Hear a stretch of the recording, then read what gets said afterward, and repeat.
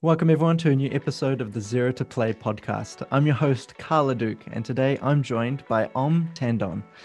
Is the Director of UX at Wildlife, one of the leading mobile game development studios and publishers in the world, with their games being downloaded over 2 billion times. Is also the creator of UX Reviewer, where he publishes regular blogs on UX, and a guest writer at Deconstructor of Fun. Today, we're going to talk about free-to-play and mobile gaming trends sweeping the industry right now, best practices and advice for those interested in developing a better user experience in their games, and some of the takeaways from Om's decade-long experience thinking, analyzing, and interpreting player behavior. So sit back, relax, and enjoy episode 12 of season 2 of the Zero to Play podcast.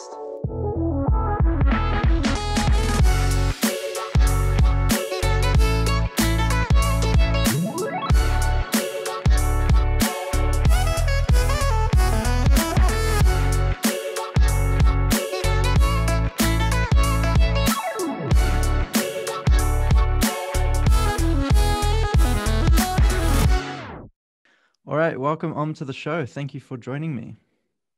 Thanks, Carl. Thanks for the invitation. It's a pleasure. And I go way back. We worked at Gameloft together and we've kept in touch. He's now in Dublin, in Ireland, working at Wildlife remotely. Is that right? Yeah, they have an office here, but of course, like most companies, we are working remotely. Totally, yeah. So that's definitely the trend that we're seeing at the moment. And I think games in general do a good job of working remotely. We were remote for a period of time here at Rocketworks, although I do find, especially when you're kind of in a startup environment, or when you're kind of building the team, you haven't got clear processes, you're kind of figuring out new processes. It's good to be in person to figure that out. But I'm not sure, is Wildlife quite a structured company? Do you find working remotely easy?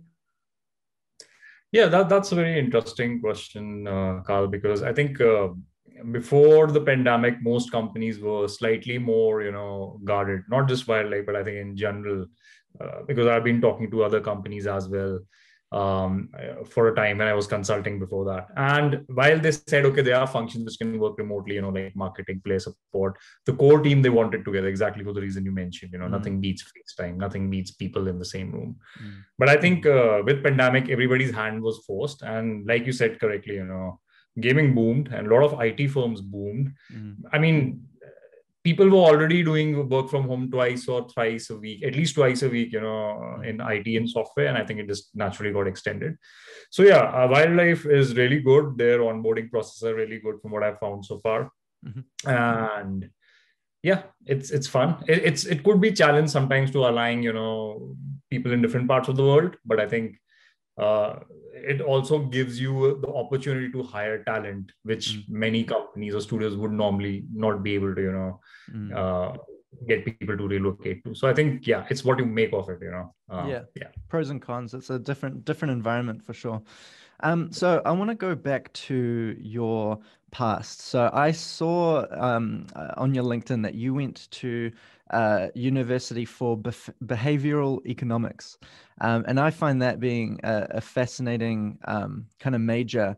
And it looked like that was around the same time that free to play was kind of emerging in the mobile games market. And I just want to ask what it was like studying behavioral economics at this moment when mobile gaming was kind of emerging and booming as a market within gaming.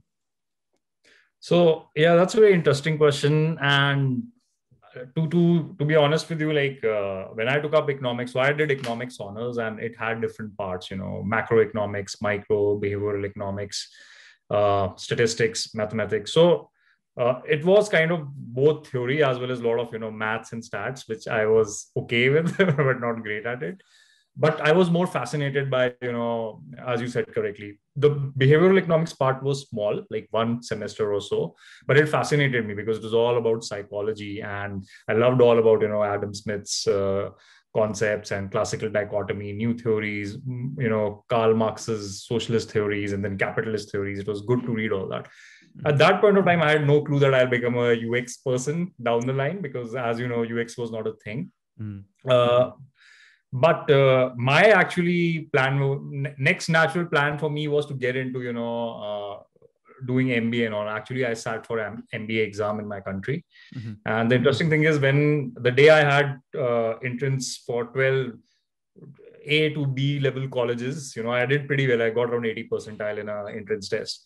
I was like very hesitant. Here were these 12 entrances, that I could choose some of the best schools in the country. And I said, no, I don't want to do MBA.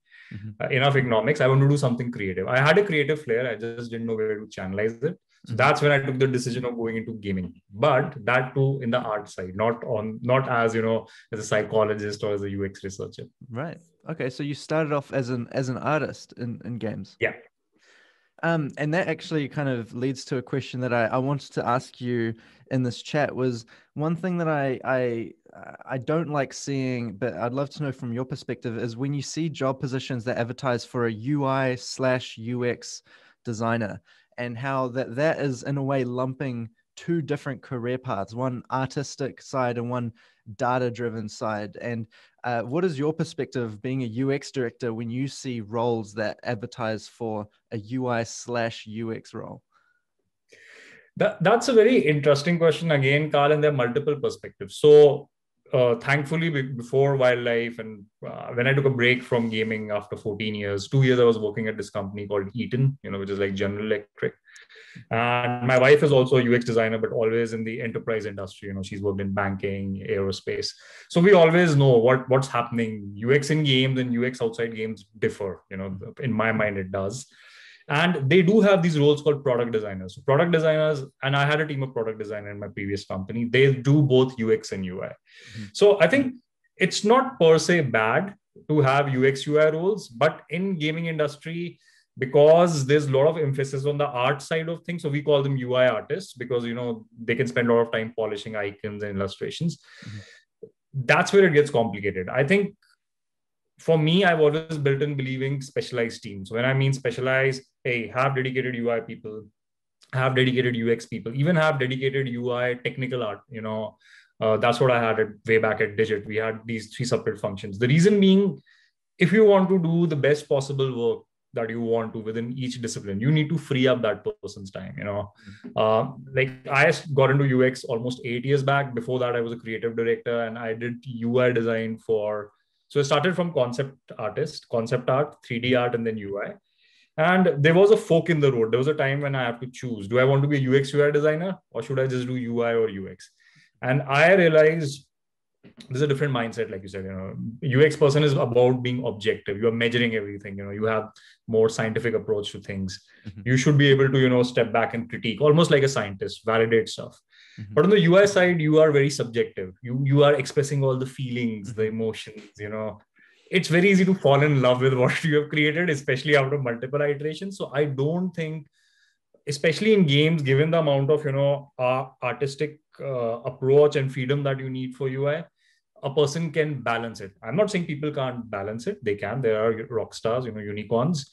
But long term, I do believe by building these specialized, functions, we allow the UX person to just do full justice to their job. UI person to just do full justice to their job. Mm-hmm. They're not bothered by, this other time constraint. Time constraint is a big thing in gaming. Everybody knows it. So here's an example. If you get 3 days to, deliver a feature, 6 screens, mm-hmm. If you have to do both UX and UI and also user research, tell me how much time would you want to spend on user research, UX design, validating with users compared to when you have to work on the art side of things too. Mm. Just not possible. So I think for the best quality, my belief is we should build specialized functions as much as possible. Mm-hmm. Yeah, that's cool. No, you did a good job there of explaining the difference, because I think even me, someone who's had several years in the gaming industry now, hearing you kind of need to be reminded about how those roles differ. I think though, for mobile gaming especially, the role of a UX designer is so important just because of the retention, the free-to-play model, and I think that makes UX designers very valued at mobile gaming companies, especially compared to PC and console, and those different kinds of experiences. And that's what I really want to get deep into is what your kind of experience has led you to learn from a mobile gaming perspective. So could you tell me like a good piece of UX and a bad piece of UX when it comes to a mobile game, like a generic mobile game? What is an example of a good piece of UX and a bad piece of UX? I'll not try to name any games, because I'm sure when people play those games, then they come to know about it. So one thing I want to just touch on, Carl, before I go into good and bad examples. When you say user experience, by default, what we are saying is what is it that the user is experiencing, right? No, there is good or bad is not entering the picture, right? It is good if user feels after they have, and again, it's not about when they're using it, even after using it, they're compelled to come back to it. They feel, oh, that made my life easier, and they remember it in a good way. That's example of a good user experience. It's not, of course, the big part is what's happening while they're using the app or the game, but it's also how easy is the recall, how memorable that experience is, how useful it was for them. And the bad is something, when people are cursing what they're seeing, and they'll say, never again I'm going to use this thing. But I think there are multiple perspectives to it. Why I'm saying that is what might be good for the end user, or what can be justified as good user experience by user experience designer might not meet business needs, right? Business might want to just increase monetization and LTV, and for that, they want to emphasize store offers or hard currency, soft currency sinks. So what is most important is, along with, of course, good user experience, what are the problems we are trying to solve for the user? But at the same time, how are we making that experience sustainable? It's very simple. You can have the best possible user experience out there. Let's say in free to pay, you don't have any paywalls. So paywalls, kind of piss a lot of players off. But they go along with it because they believe the value they are getting in exchange of going through that paywall or just grinding is worth the experience they are getting. So what I'm trying to say, there are always trade-offs. But we do have to keep in mind user experience is not just all about the user. And why I'm saying that is, if a game or an app cannot pay for itself, you're not creating something sustainable. At some point, you're going to say, hey guys, we can't support it anymore. And the app or the game is taken away from the user who must have invested a lot of their time, So when we think about UX, we also have to think of the sustainability piece, And just to give you an example, okay, one example for me of a good game, again, not going into specifics, is what we called, a lot of games nowadays and even product side is fixated on first time user experience. Hey, and it's important because when you launch the game, you are constantly optimizing it. We want day one retention of, whatever, 60% for casual game or 30% for mid-core game, and hardcore, it goes to 5%, and all that changes. But what many developers often forget is, even if you fix or fine tune your, user experience, the first time user experience, there's a bigger component of player education. How do you reinforce that knowledge? How do you tell the player again? Here's an example. Like, I'm using the app and I play it and the tutorial did a good job. But then there are so many games competing with this game. There's a good chance that I might come back to it after a week or 2 weeks, or, the person had exams or went on vacation. When they come back, now they are no longer in their honeymoon period, which is the first time user experience. Everything is rewarding. You can do nothing wrong, But then also we should be in a position that anytime they're picking it up in their player journey, be it a new player or older player, they are able to pick up the ropes. They are being constantly told. The game should not hide this knowledge. Even if I'm past the first time user experience, I'm somebody who's played the games for 6 months. Hey, still tell me how can I get better at it? Because from my perspective, I want to master the game, balanced with the challenge without cheating, right? Mm-hmm. So I think there are games who do a good job of what they look beyond first time user experience, say player education. Player education is done on, through tooltips, on demand information, help screens, your loading screens where they put tips in there, So there's this element of, and even like mission systems, they use the mission system to send player to those hidden parts of the game, which they may not interact with often. That's actually player education for me. So the games which do it well, I think they have a long shelf life. They take this burden away from the player to constantly explore. And you can see this behavior. a lot of people are going on, either community channels like Twitch or even outside typing, hey, how do I do this? How do I do that? And what you are doing is you're forcing users to go outside the game and seek that knowledge. Now, sometimes that's desirable because you want to build community. But what I'm saying is the games, in my opinion, which really do a good job with user experience, invest in player education, not just first time user experience. So that's my advice. Keep in mind player education, not just first time user experience. Yeah, that's definitely valuable. And I must say, just hearing you talk about all the different thoughts and things that you have to put thought into just makes me feel overwhelmed, really, and makes me respect the role of a UX designer even more, because I was reading an article that you wrote or that you co-wrote regarding the casualized mid-core genre. So it's the casual gamers that have grown up playing casual games for the last 10 years have kind of grown up and become mid-core gamers now, and they're kind of in this in-between phase where they need games that are more challenging than casual games, but not as challenging as mid-core. And it made me just feel so overwhelmed with how do you possibly manage, because the example that I was reading about that you wrote was about Angry Birds 2, and how they took the similar game mechanics from Angry Birds but made them slightly more complex, or added more systems around the game loop to make the player have more things to learn and engage with. And I don't know how you could possibly, when you're making a game, think of all of these different demographics and people at different times of their player journey, their age, their location, and are those all things that you consider? Like, at what? Surely it's not possible to categorize every single player and timeline, and especially once the industry is maturing, it's just going to create more complex situations. So how do you manage that with a growing industry? Yeah, so that's a very good point you touched on, Carl. And that actually makes the job of UX designers and even game designers difficult. So what we can say is, see, every discipline, UX has its basic principles, foundation principles. They are user-centered design, human-centered design, heuristics, all that good stuff. Similar to game design, all those Skinner loops and I mean, psychological.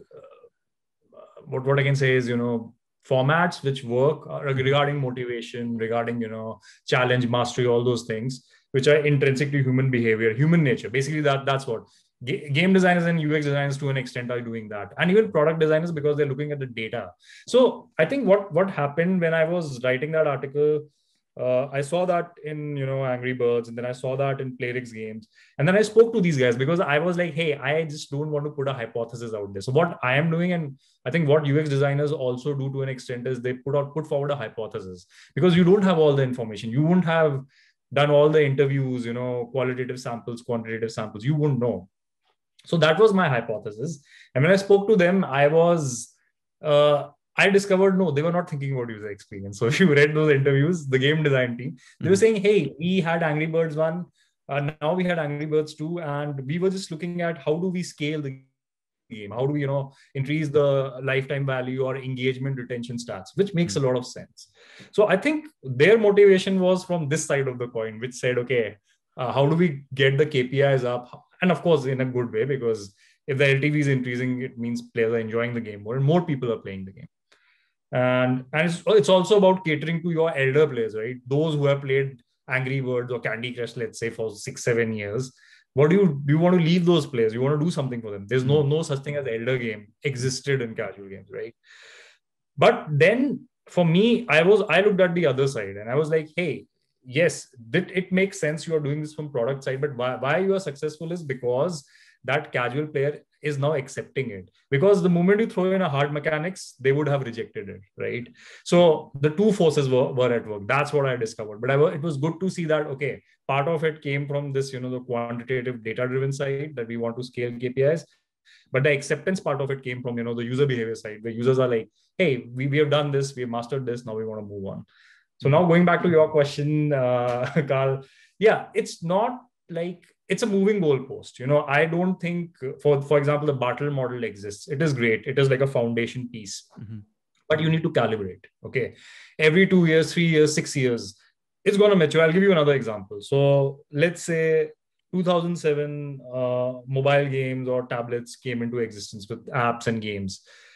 And if you study the data, use of YouTube and the number of parents giving tablets to their kids also skyrocketed from that time, because, and I've seen this behavior myself with colleagues and all, that anytime they want to, they want some time for themselves, they give a tablet to their kids. Oh, it will keep them busy. They're either playing games or watching YouTube on the tablet. So these kids were talking about 2007, 2008, started, using mobile and tablets just like when they were 1 year old, literally.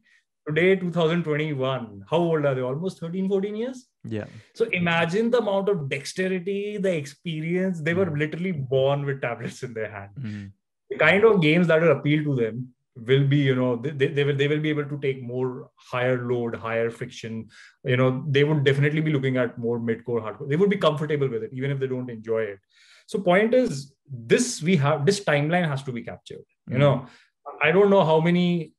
I do believe through product function, this is indirectly followed by game companies, but I think it's time that as UX designers, UX function, we more consciously start contributing to it. Hey, games are becoming games as a service, right? The longest training games are now almost 8 to 10 years old.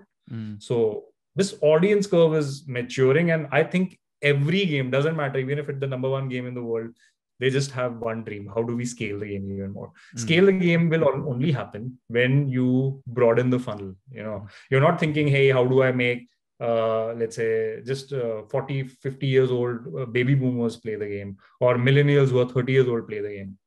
I'll give you an example. I was just looking at Call of Duty update on my iPhone, and I saw this promotion picture where it showed, hey, there's a picture of Bruce Willis from Die Hard and Rocky from, of course, Rocky. And they're saying like these nostalgia 80s mode available in Call of Duty Mobile. Can you imagine? Can you beat it? Why do they have that 80s mode? If you look at Call of Duty, like all the cool skins and gear, they're more like Fortnite, which was just born, a few years back. And it's everything modern that is there in shooters. But then why are they going back to these 80s things? Sylvester Stallone and Bruce Willis? And that makes you think, no. If you look at shooter genre, along with these teens who play the game a lot of the audience is 30 years plus. It's people who have grown up with these movies. So they're trying to cater to as many segments as possible. Same is true of Candy Crush or even PlayerX games. So I think what I'm saying is, you cannot, foresee all these things in the future, but you can definitely build these hypotheses, and then you need to test it with different cohorts. Part of it is validating, talk to your player base, but not just the same kind of player base. There must be a limit. So what I would like to do is, if I have a game like that, I would talk to people, the youngest possible audience of my cohort and the oldest possible audience of my cohort. Those kind of people who play this kind of game, similar games, those kind of people who picked up this game for the first time, this genre. And that would give me, a kind of a picture where I can find patterns. That's what I would recommend. Yeah, it's interesting. Just trying to cater to a more broader audience, like you were saying. The studios want to scale bigger and bigger, and it makes me think of what companies say, like Disney, what they try and do with their movies, like they. Which kind of makes me think, like, is there a line where you have to draw a line in the sand that this game is catered to young kids, this, like a Frozen movie, for example, whereas there's probably elements that they implement to tailor to adults, and maybe there's some humor that only adults could really connect with, so that they could be entertained by the movie at the same time as their kid, but the merchandise and the whole strategy, I feel like, is geared towards kids still, whereas Avengers, for example, is geared to a different audience. And do you think that is the smartest strategy for free-to-play games to target the widest market possible, rather than having separate experiences that cater, like Call of Duty trying to cater to the teens with colorful skins and different patterns, and then having an 80s game mode. Do you think that that's not too segmented within the same experience, or do you think that that's definitely possible? I think now you're touching on something which, again, I'll give you an example how UX has evolved. So when I joined mobile game industry, not joined, like more like on the UX side, and almost like 8 years back, starting from Gameloft, let's say, or even before actually. There was I had different beliefs. So what I am saying is I had to learn. Every year I learn new stuff and I also unlearn stuff which is not working. And I believe everybody should do that. It's a humbling thing to, be open to that. Because that time when I was looking at games, I was like, hey, casual games, mid-core games, remove friction, remove elements. We should not create a buffet system. So by buffet system, I mean there is choice bias. You come into the game, you have 12 different buttons, 8 different buttons, and you're like, what do I do first as a player? I don't know. Compared to that, you should just have 2-3 buttons or features, hide other ones, or pace them. This one comes after your level 6, 8, so that you grasp the complexity as you grow. But all that changed when live ops became a thing. Okay, and I'm talking about, so my perception changed. I was dead against designing UIs and UX which gave players a buffet system, because I'm like, you are confusing them, you're creating a choice bias. It's a lot of friction, a lot of cognitive load for them. But then I saw, no, like there's another way to look at it, right? If you are scaling the game, it is not possible. So what we are also talking about here is how do we personalize the experience for different groups of players. That's what you're saying. Like, if kids want to play their kind of mode, can it exist? I think it comes to personalization, and I'm a big believer in personalization. But personalization and scaling don't go hand to hand. I'll give you an example. It's not possible to personalize if you have billions of players for each player per se, right? Though it happens. Netflix does that, right? It curates content for every individual.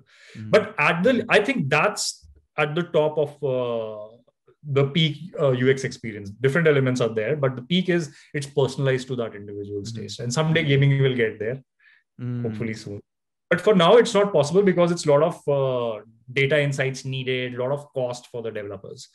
But I think one of the ways to scale is that you create a game where you have these different modes, so the player can engage and enjoy that loop. I think one of the games I would recommend or commend is Slotomania. It does it very well. Slotomania has been around for long, and it has something for everything.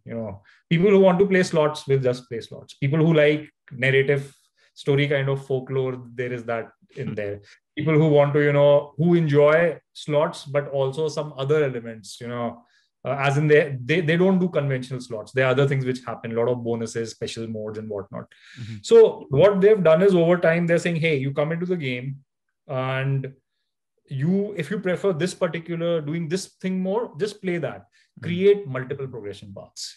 Like it's almost like if you have 4 battle models, a killer, achiever, a explorer, a campaign player who doesn't want to socialize. If I just do campaign mode in the game, I will progress. I don't have to bother about the other things. If you don't force the player to, do what they don't want to do and do more of what they want, at the same time, probably test with them if they want to try, something out of their comfort zone, I think that can work.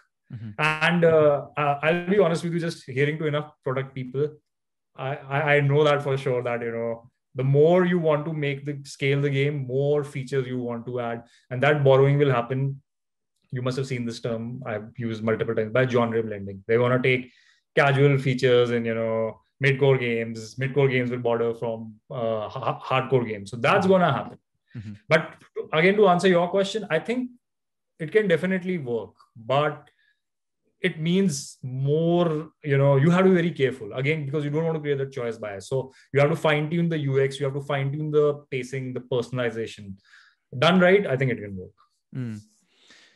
Yeah, wow, just the more we're talking, and I'm just going to be honest, like, it is very overwhelming, but it is interesting. Like you're saying, you learn and you unlearn, and I think it takes a very certain type of person to be in the UX role, because I love reading your articles that you talk about the hypotheses of where trends are going. I love reading those articles, and I eat those up, and I love trying to understand where trends are going. And but if that was my job, and if I had to make decisions on a game based on certain data points, it must be really difficult to make really big decisions for the future of a game, just based off a hypothesis of where you think the market is going. And I think free to play especially, just because it's one growing so fast in so many different areas. It's hyper competitive, very saturated. There's just a lot of stuff happening that I'm sure people are becoming successful with just very out there examples, like out there experiences that don't really fit into any category. I remember the article that you wrote about narrative and story in like match 3 games, and how that is something that is starting to be consumed more. People are seeking that kind of story and narrative element in mobile games, and that's a whole other discussion about storytelling in games and how to tell the best stories. And it's incredible just how we're seeing the mobile gaming industry mature in a very, it's just, I don't know, it's so fast. Like the decisions that you make now are probably so different to what you would have done a year ago based on some of the successes that have happened. What are some just like big picture trends in the industry that you can give now, of like maybe just for someone like I used to go onto the App Store and look at like the top 50 or top 10 games regularly. I haven't done that because I'm working in PC now. I'm in a very different game climate. But from your perspective, what are some big trends happening in mobile gaming from someone outside of the app stores at the moment?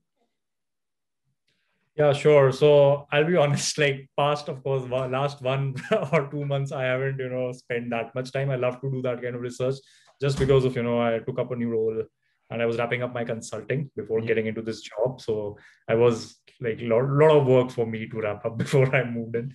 But yeah, last year, like I can just tell you again, it's there in my articles. I extensively focused on, match 3 category. And one thing I want to bring up is, Carl, so it also takes a specific kind of mindset. And again, I'm not trying to compliment myself here, but what I'm saying is, not just me, even if you look at the Deconstructor of Fun guys, a lot of people read their articles. I learned a lot from them, a great bunch of talented writers. What I learned there is, like, it's about meta-analysis. To make a decision, you need information, right? Data points, as you said. With data funnels, you are looking at quantitative data. With the UX research, you are mostly looking at qualitative. That can also be quantitative. The difference is, like, we are gathering. So the data points, when you look at your data funnel hooked into a game, showing what user is doing at different points, this much engagement, this much retention, that's telling you what's happening in the game. So that data, quantitative data, tells you what is happening, right? But with UX research, you go in and you talk to those users and you start hypothesizing. You are finding why that is happening. And I think you don't have the complete picture till you know why it is happening. When you combine the what and why, you get it. Aha, that's what is causing it. Is it happening in enough number of samples? Yeah, that could be a trend. So any point of time that even I'm doing that, it's a meta-analysis. You're phasing it based on, hey, I see this and I saw this continuously, and it seems it's gaining traction. Then I analyze user comments. So I'm looking at these different data points. App Store, like you said, what's trending? What kind of games are trending? What are the users saying about it in community? What has been my experience? What would these games be 2-4 years back? Why are they changing now? And why are more games for? Then I read a lot of industry reports, Facebook reports, or Game Refinery, or Sensor Tower. Game Analytics, all my sponsors. So thing is, then you are seeing these dots. It's not that you are guessing it, but then if you have that kind of a mindset, again, I would say it takes a specific kind of mindset. Probably it comes from people who have either have a background in statistics or data or do data analysis. They see these dots and they start connecting. So I literally do that, because that's the only way I can tell you now what is going to happen in 6 months or 12 months. Otherwise, anybody can say, or I can say, hey, it just happened. Yeah, this is what happened because of this.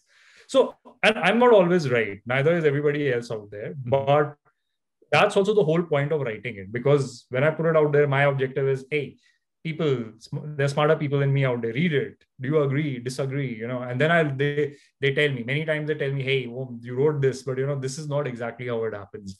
This is the reason. So then I correct it the next time, and so on. So yeah, coming back to your question, one of the trends, I was focusing a lot on match 3 because there was all these data wars going on. All match 3 companies, I mean, 2020 was the year of match 3, right? Like it made the most money, I think 5.10 billion or something. And I think what I was saying was that there are these different elements that were, coming out. Like, hey, everybody's moving to meta because PlayerX proved its value. And then 4 or 5 more games like, Lily's Garden and Matchington Mansion came along, and they had some good amount of success. And then we saw King also pivoting towards meta goals, learning from PlayerX. And then you saw some of these IPs from Blue Mobile coming in, like Property Brothers. They're getting an IP decoration. So my hypothesis there was, hey, this is fine. People are making money, but there's no challenger for, games from King and PlayerX. So imagine if somebody wants to build a game who could compete with them. So then when I tell you, like, you will see the natural progression. What do they have to do? All the classic Match 3 players are locked with King, right? Because they're loyalists. They've been playing that game for long, the old audience. PlayerX has the decoration, monopoly, plus UA muscle. All the other games that are coming in, they're just cloning that decoration thing. Okay, home decoration, and story. And I said, okay, the key to your success becoming top 10 grossing is scale. That's what I said. And then I said, to get scale, you have to move out of classic Match 3 and decoration. So if you think about it, it's logical, right? If I was a PM, I wanted to develop a game, I would say, okay, story is trending. People are, and I base it on reports as well, as you see. It's not like just my own hypothesis. I'm saying, hey, Game Refinery found that in last 2 years, 50% games, chance of your game being successful, or the new games that came to top 200, they all had meta, and 50% of them had story elements, even though the number of games launched were even more, because Match 3 is very liquidated. But just by extrapolating that information, they all had meta, check. They are more likely with story element. Okay. And then, like I told you, for me, that's a data point. What is happening? And then I start digging. Okay, why? Why are they looking at meta? Why is story getting popular? And then, I speak to experts in that field, like Lisa Brunet, and then I see my own hypothesis that, okay, people like, stories because everybody is on social media. What are they consuming? Stories. Every post they read is a story. Then you saw this Facebook report. So what you're doing is you have a hypothesis, but then you need to find those pieces which validate it or disprove it. Not always. You don't want to cherry pick the data. So yeah, I think for 2022, I would predict something when I get more time. But 2021, I think for me was a good year because I was saying right from the beginning that there will be a new contender. It will have these elements, and then Project Makeover came out. So it kind of, validated. So yeah. But yeah, sorry if I don't know if it answers the question, what are the big trends, but I would still stick to those articles for now. I'm sure that that's a question that you get asked a lot, and that you need, like, that question wasn't fishing for the next big article or next big thing, because I know it's a constant process, and it probably takes you a lot of time to put together those hypotheses and to find the data, and that's what I respect, is that you have the amount, you have the what's the word, like, commitment to go out and do the research. And I think a lot of people might leap to conclusions when they see just a few data points, or, like you're saying, cherry pick the things that make sense to them. But I feel like you really have a sense of you love the craft of doing the research. It's not that you're trying to guess the next best thing. It's like you really care about where trends are going and how these data points relate to each other. So I love that. One term that I read in one of your posts that I'd love you to elaborate on is, what is cognitive load management? How can you help me understand that? Yeah, so cognitive in very simple terms would mean, anything to do with mental work. So when we work physically, we are using our muscles, right?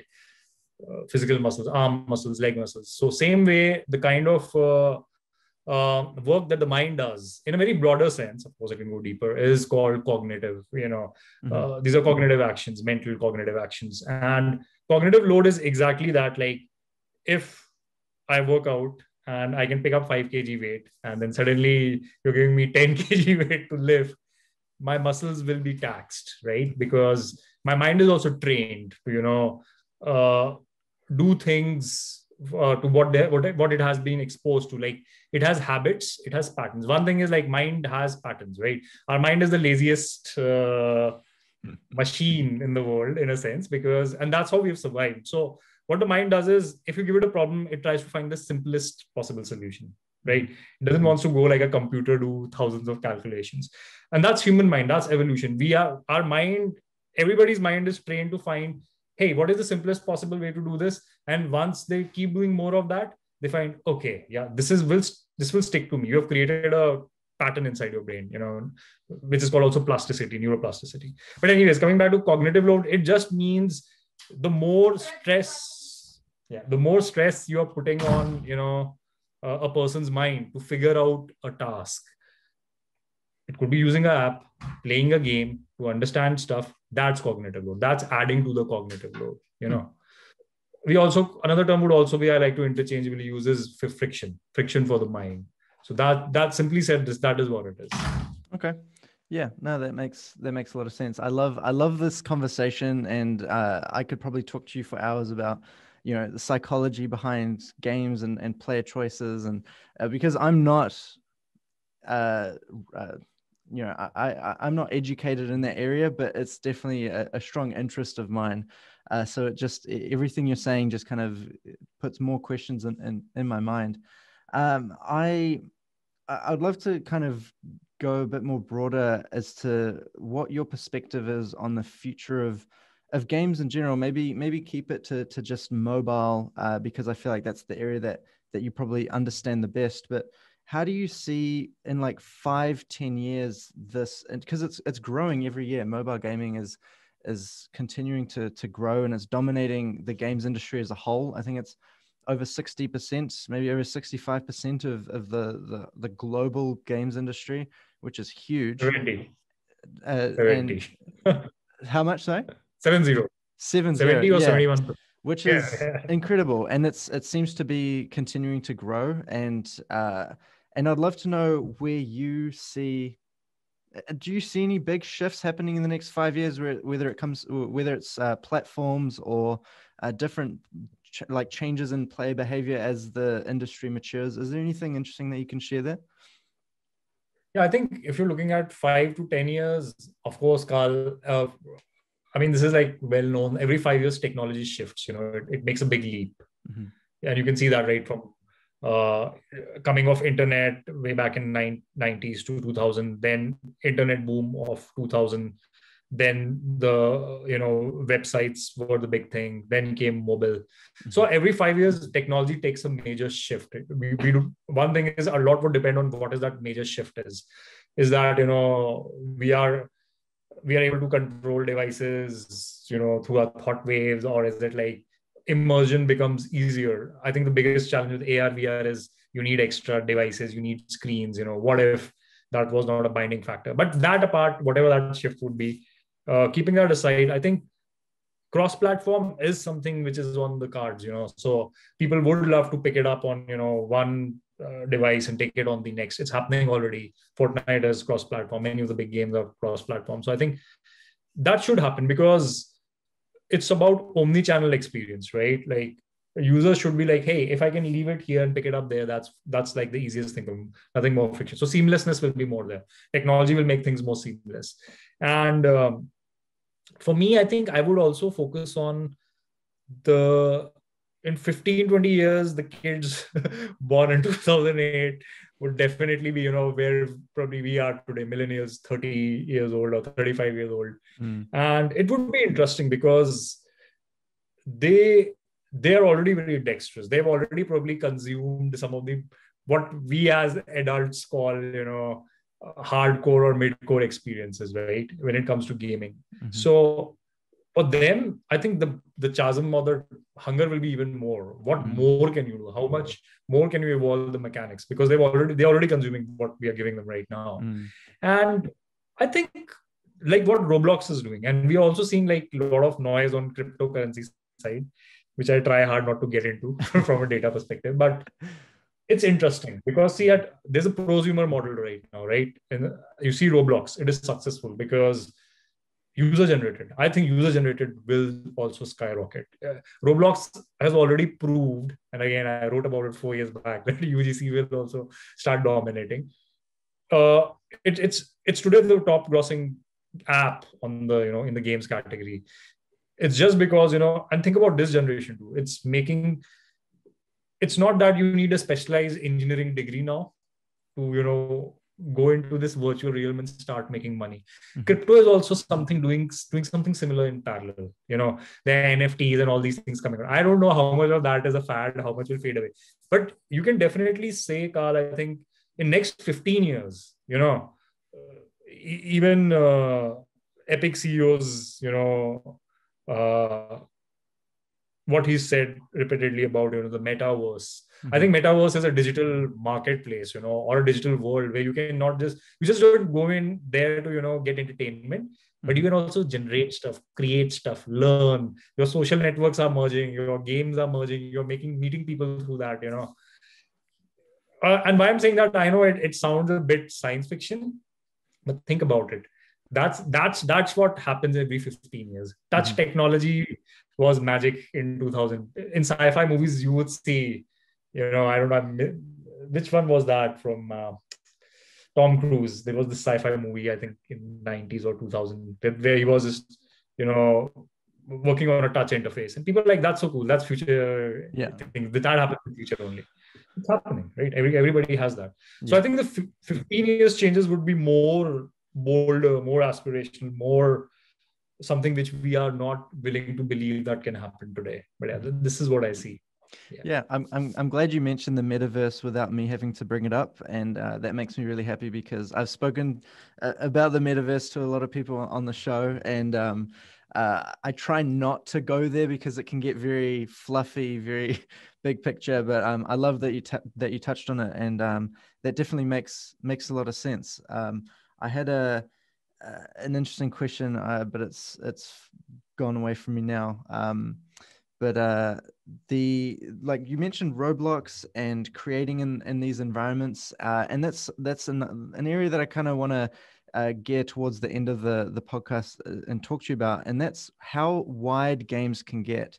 In terms of games being used for education, you mentioned that your partner works in UX in a different industry, and I'd love to know your perspective on how wide you think games can get in terms of gamification of software and education and other industries. And that's a topic I love to talk about on the podcast as well. Do you foresee the definition of a game becoming more gray as we become more entrenched in technology and more used to these cycles of game loops within tasks that we spend our daily lives going through? Do you think about that a lot? Is that an area that you think the future will go further into? Yeah, so I think that's very interesting, and I think that can happen, Carl. There's a good possibility, we might not even call them games anymore, because think about it. So from outside games, everybody is very intrigued by gaming industry, obviously, because they see the boom, they see the people, and of course they themselves play those games. And I know that every e-commerce company is using gamification processes. I have seen reward companies which do these reward points, and you get rewarded badges which you can redeem for real gifts. And people are using those gaming techniques. There's the reward system, badge system, meditation apps are using it. I think the line will blur. I think the biggest shift will be once people realize, again, this is something, I'll go back to economics again. I think it goes back to two things. The digital economy, we are we live in a world where still we talk about, um, commodities and goods which exist in the real world, things you eat, things you manufacture. But digital goods have real values, right? And I'm not talking about NFT, non-fungible tokens and on. But even inside the game, what are we selling? We are selling digital goods, right? Mm-hmm. They're not white goods or stuff that you can consume physically. But they still create value for the user. People still, find joy out of it. They like that experience. So I think if this digital goods economy keeps growing, mm-hmm. there is nothing to say it cannot rival what we see in the actual world, the mm-hmm. physical good economy. And that's the key. Once there is every economy, every time something new happens, it's called a gold rush, right? So again, now when I'm speaking about it, I think you can see crypto is also kind of that explosion of digital good economy.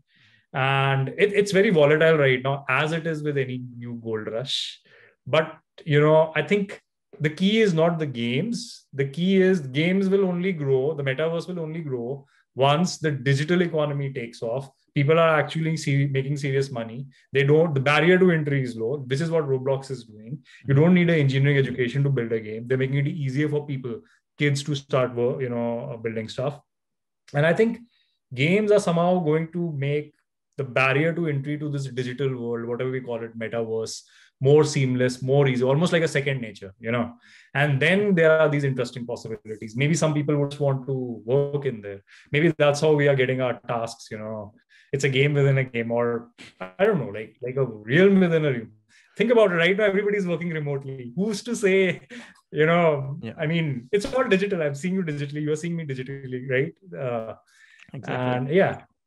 So I think the key is the digital economy. Yeah. That will lead to this wide adoption. I love that. That's an angle that I haven't heard before, and that did kind of give me a mind blown moment, just trying to compare the physical economy with a digital economy, and when that shift is going to happen, and when it does, how that might change the world as we know it.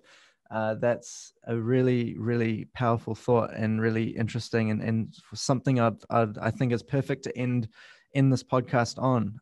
So thank you for going there. I'm glad we went there, because I think you have, with your knowledge of economics and your studies and your passions, I think that's a perfect area to talk about. I wish I could talk to you more about it, but maybe in a year's time we could talk about your trends, your 2022 trends, and see if what you predicted this year ends up happening, and all that good stuff. I think I'd love to keep the conversation with you going.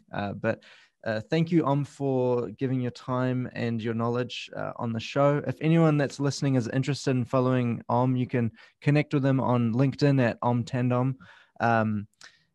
You have a Twitter as well, I believe, but I don't think you're very active on it. Is there anywhere else that people can get in touch with you if they want? I think LinkedIn is the best place, and then they can follow my blog, UX Reviewer. I just want to clarify, I don't consult anymore, because of course I have a full-time job now, but yeah. I do publish articles from time to time there. And for anybody looking for, some knowledge, they can, definitely feel free to ping me on LinkedIn or via UX Reviewer. Awesome. Well, I hope to see some more of your articles out there. I do really enjoy it, and going down that rabbit hole of thought and theories, and trying to see what's happening. But otherwise, I do wish you the best with your new role at Wildlife, and I'm excited to see the projects that you guys release over there. So thanks for your time, and wish you the best rest of your day. Thanks, Carl. Thanks for having me. Pleasure. Cheers. Bye.